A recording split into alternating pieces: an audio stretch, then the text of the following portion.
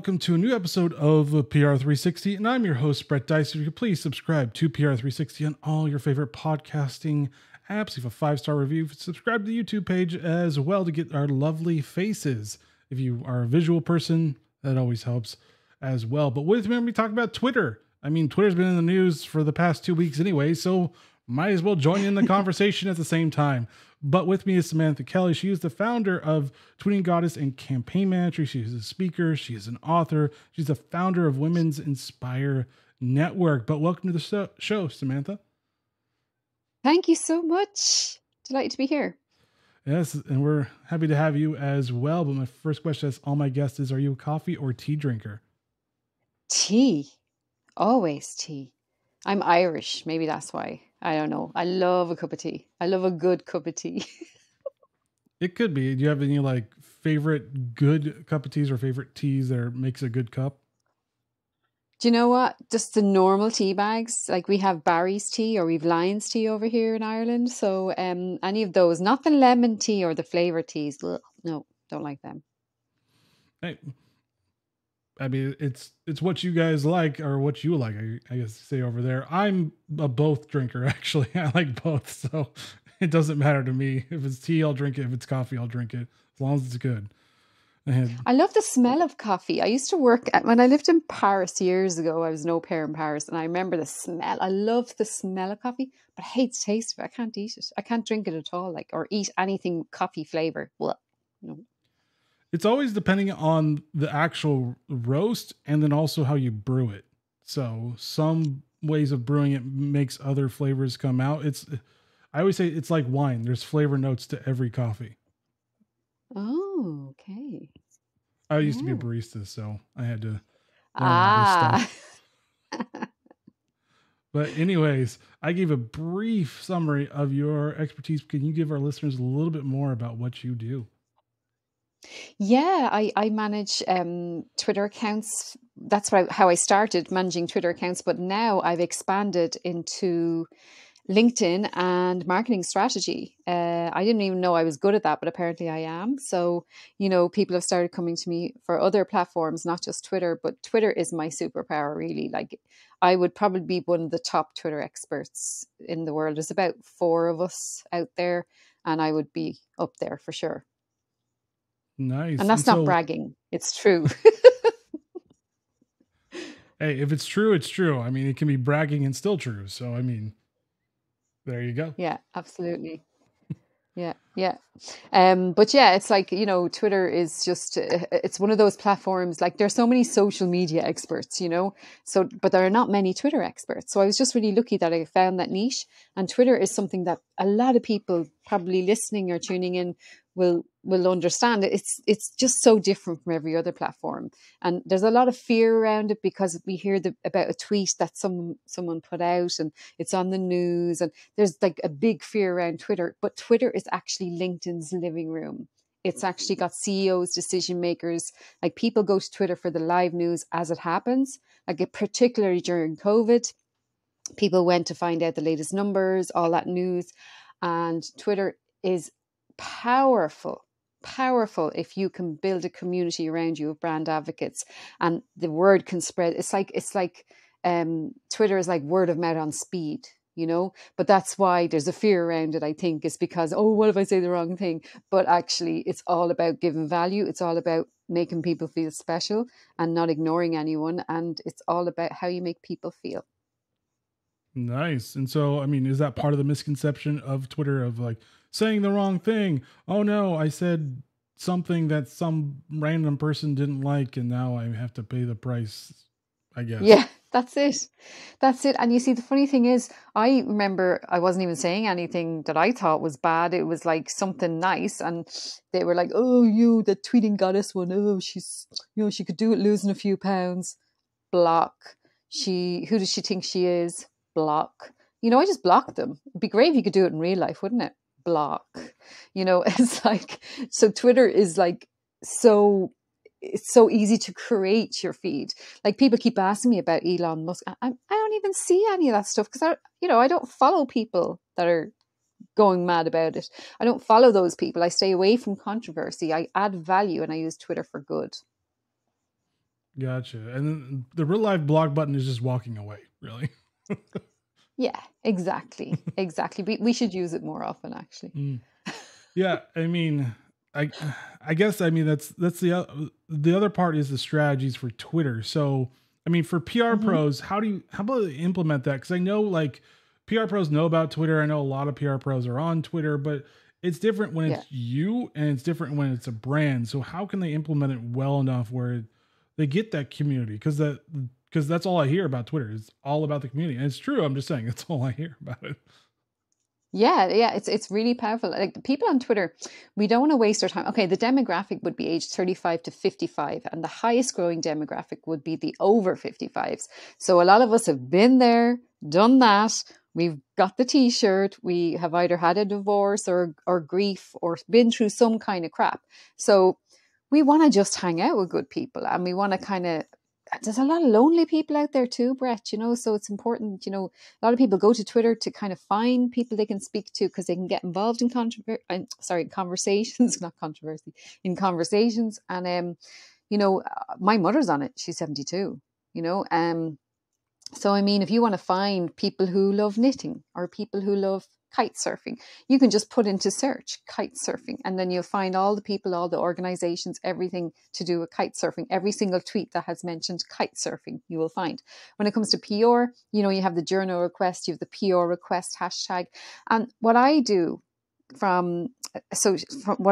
is I would actually go through the journal request hashtag and I would retweet some of them because I know some of my followers might be able to help them, or I would tag someone that I think would be useful. And then I add that journalist to a Twitter list.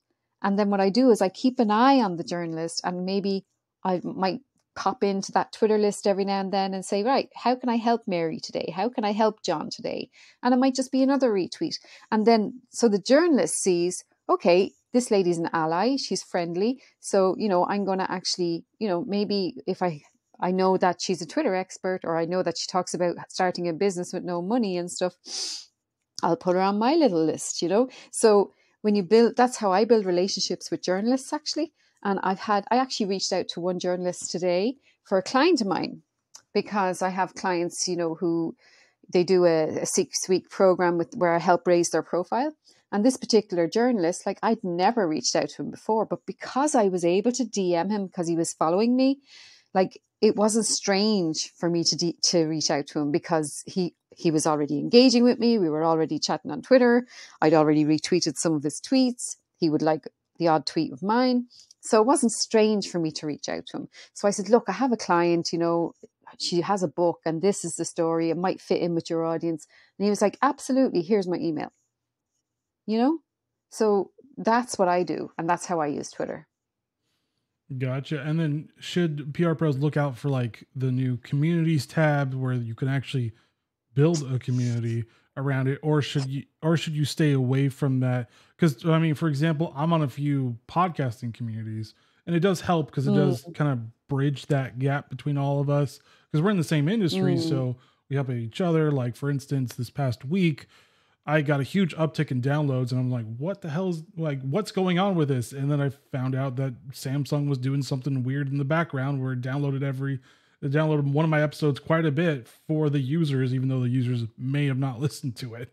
So it was like me figuring out what's going on, and like And through you were the able to community ask the figuring out that out community. too. Yes, absolutely. And I think community is so important. And that's why I created Women's Inspire Network, because I felt lonely working from home and I had these questions. I'd be like, oh no, how do I do that? I was able to ask things and maybe think, if someone hadn't paid me on time, or, maybe I was thinking, oh, the customer must be right. No, the customer's not always right, by the way.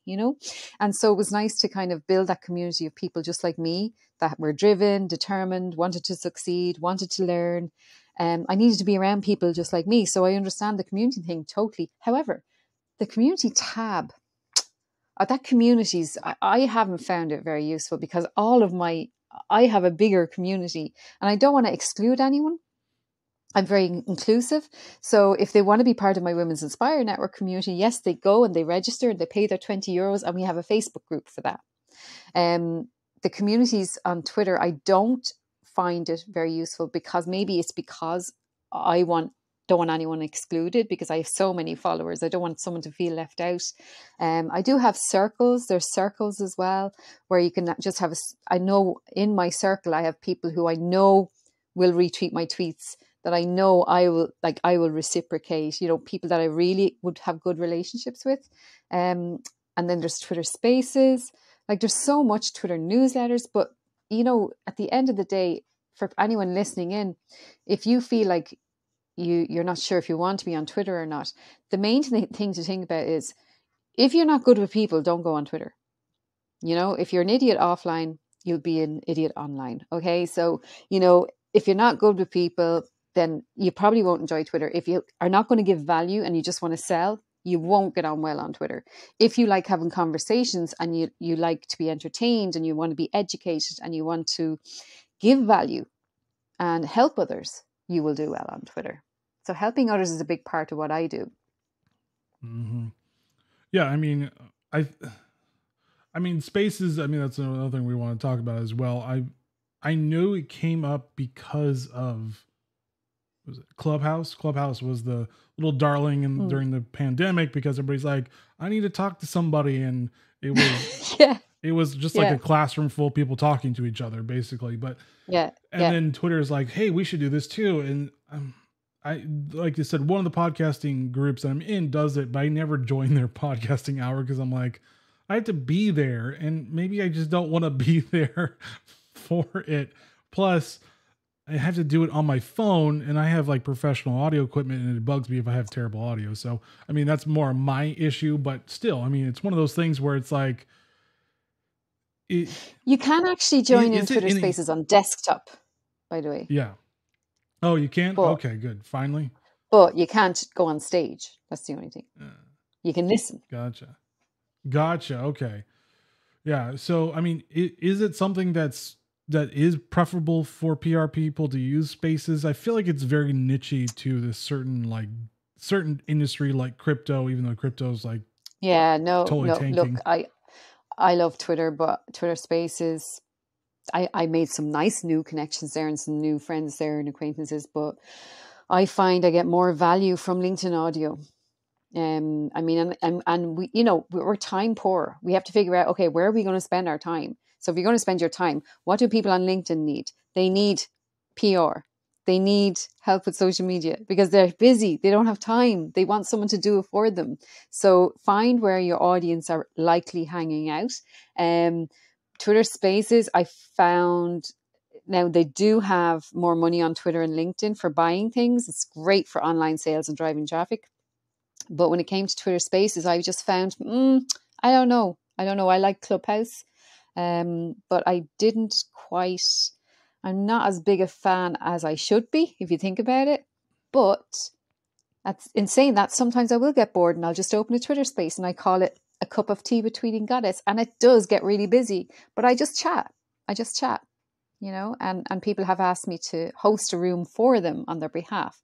I do think it's great to reach a new audience, get more followers, but not necessarily for sales, I found. Gotcha. And then, I mean, speaking of Twitter being new, can you help with people understanding it? Because I know a lot about it because I just keep up with what's going on because it's important to understand. Like, it keeps on changing. It always is changing right now.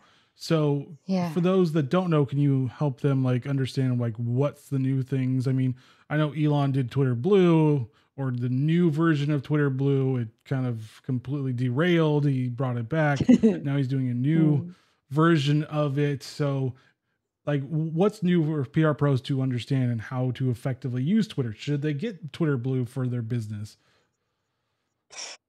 No, I don't know. I mean, honestly, I would pay if I have a verification already. So if I lost that, maybe I would, but I don't have Twitter Blue over here in Ireland. We don't have it here in Ireland. So, it still hasn't rolled out completely.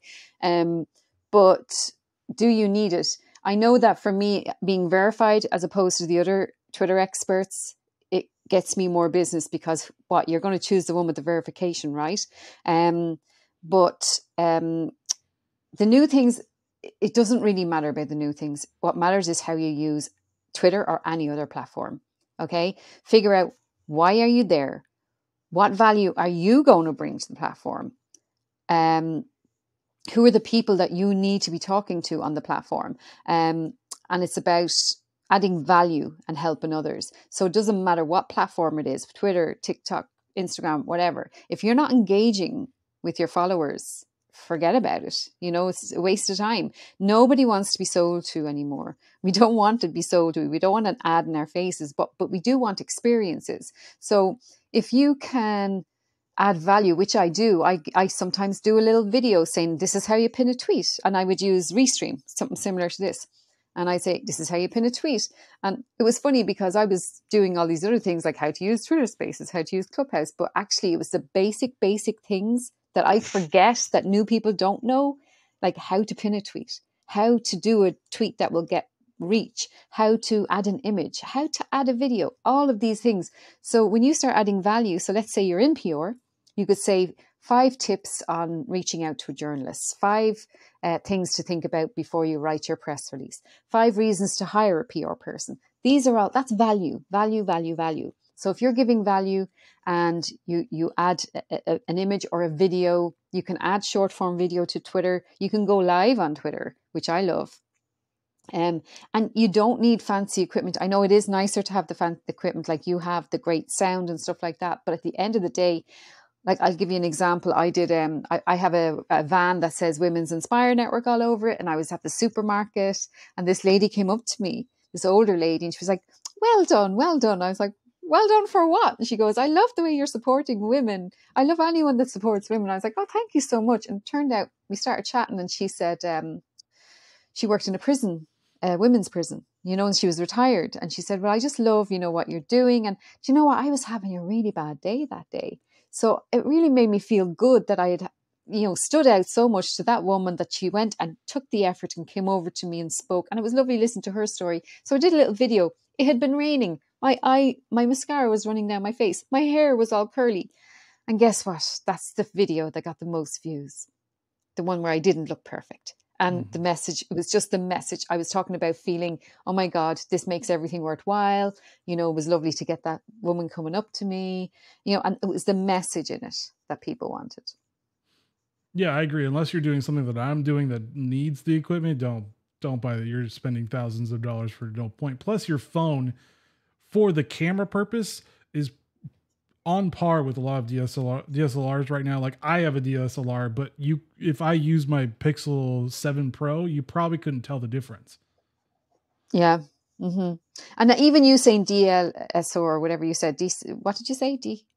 It's called DSLR. It's a camera Okay. that interchangeable lenses. Right. See the way you just went out with that, like, and I'm like, what is that? You see, what that is, but I don't know what it is, or someone in the audience might not know what it is. So, you could even do, hey, here's what this is, and that's adding value, because people are nervous of video as well. So that's why audio is great, because a lot of people don't like to go on camera. I love going on camera. I love the spotlight. I love the razzle dazzle, but some people don't like camera, and you don't have to go on camera. You can actually take a video of something else and speak over it, and there's so many things. And I'm sure, you can do the sound waves over a picture, it doesn't have to be like, there's so many, the technology is out there, folks. It's about us getting creative. Just always think people buy from people. So it's the stuff that you're putting out. I know it sounds a bit airy-fairy, but the stuff that you're putting out is going to attract what you want. I mean, on my bio, it says nice people collector, so I attract nice people. It's great. And people always comment on it because it makes me look approachable. It makes, it's a whole image thing, and I think if you're in PR, definitely put your picture up, not your logo. So put your smiley picture up, because people buy from people, but then you can put your logo on the header, fill in your bio. Actually, look at your bio now, today, if you're listening to this, and say, would I follow me?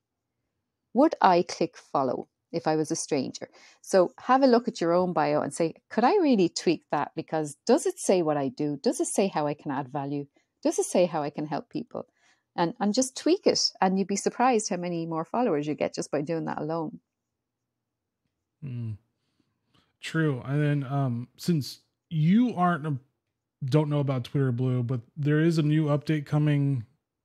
I don't know when, but he is delineating different types of verified. So the Yes, I blue will saw be that. individual and Yeah. Company celebrities. or organization. Yeah.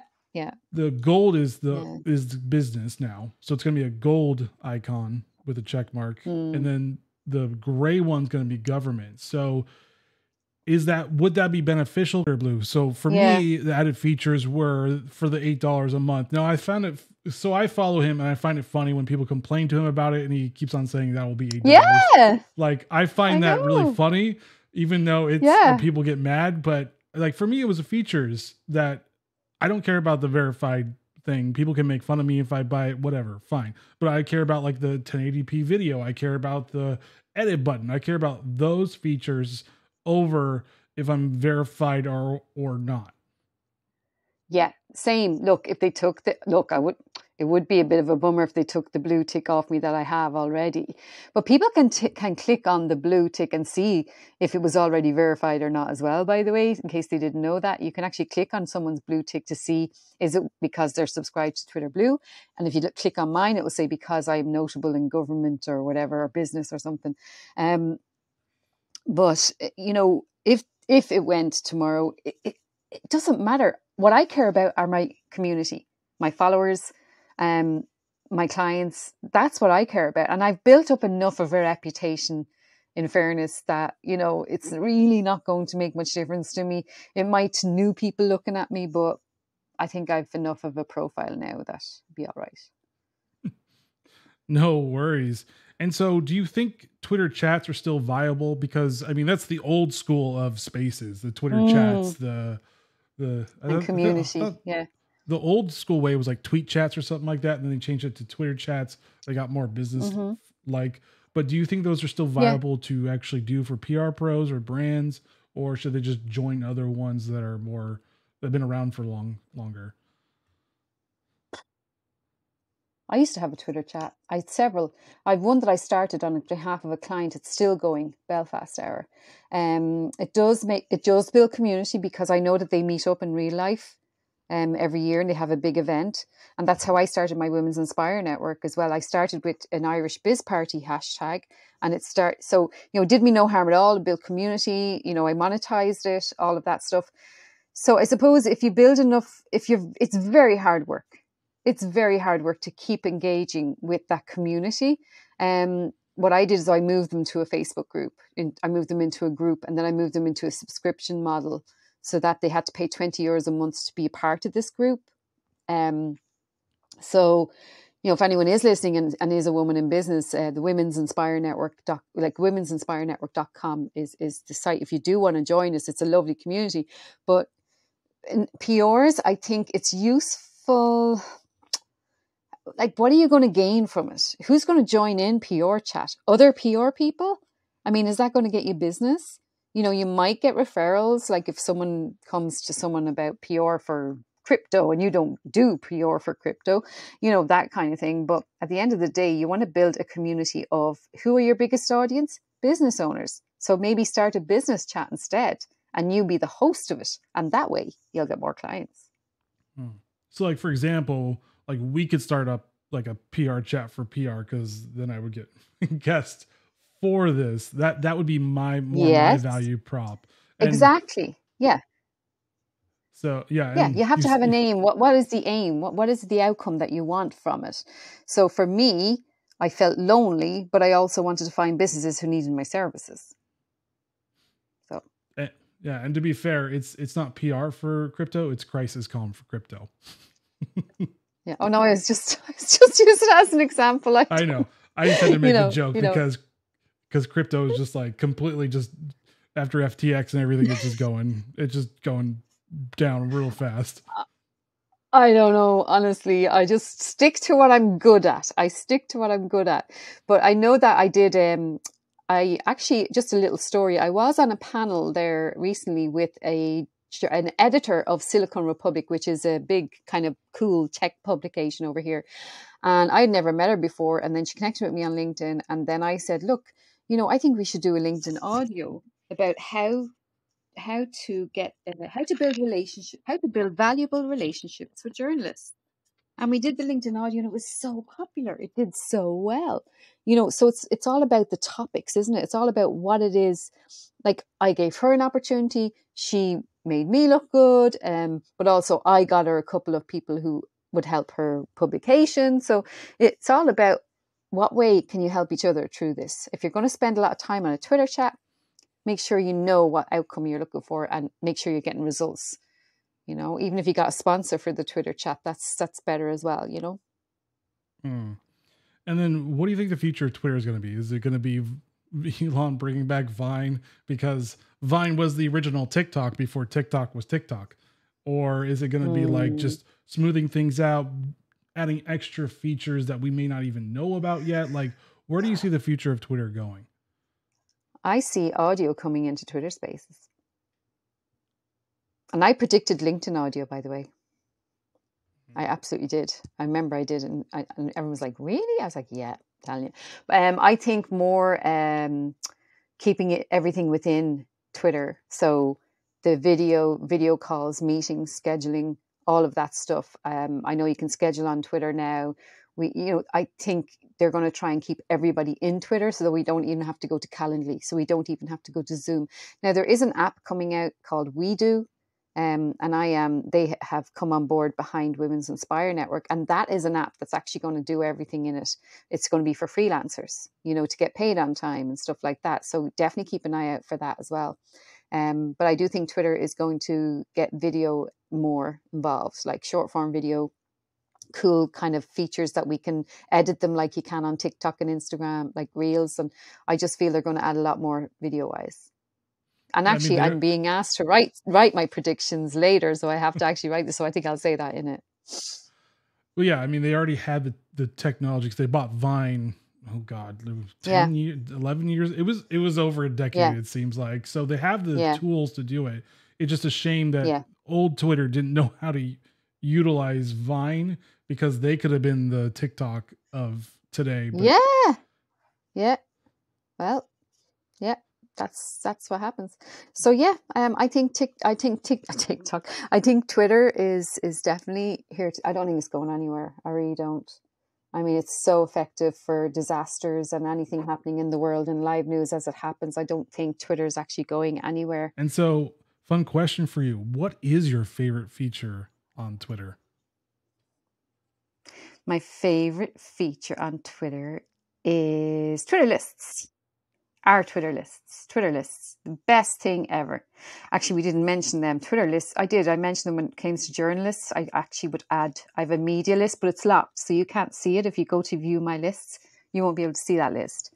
But I did do a lovely Twitter list of Irish gift ideas. After the pandemic, I kind of, people were struggling. And I said, right, how can I add value here? So I created an Irish gift ideas list of all people that create lovely Irish made stuff. And because I have a lot of Americans that follow me, and Irish Americans and diaspora and stuff. And I think there's 300 and something on the list, and there's 900 people following the list, which is really lovely, because I got messages from the people. And I just asked, if you want me to add you, let me know. And I didn't ask them for anything. They were like, yeah, I'd love to know. And it was like a girl makes little baby boots or something, and they actually messaged me and said they got a good few sales coming up to Christmas from that list. So that's lovely to know, isn't it? So they're powerful. Twitter lists. Yeah, I'm giving a service by having Twitter lists of different kind of things. Yeah, I mean, it's always great hearing when we actually help out each other instead of tearing people down. Yeah. And I know it sounds fluffy, and that's why I have nice people collector on my bio. I don't get the horrible people following me. It's great. But you know what? That's what works, and that's what people need right now. If you can give hope, and if you can help someone, and even if it is just a retweet, I mean, that can make such a difference to someone, especially small business. All right. So where can people find you online? Twitter. Twitter. No, everywhere really. Tweetinggoddess.com or women'sinspirenetwork.com. All right. Any final thoughts for our listeners? Just, if you're going to use Twitter, make sure your audience are there And if you want, after this podcast, or after this interview, like reach out and say, oh, I heard you on the interview with Brett, and, tag me and I'll happily retweet one of your tweets for you. So do reach out and say you heard about it here, and then we'll look after you and retweet it for you.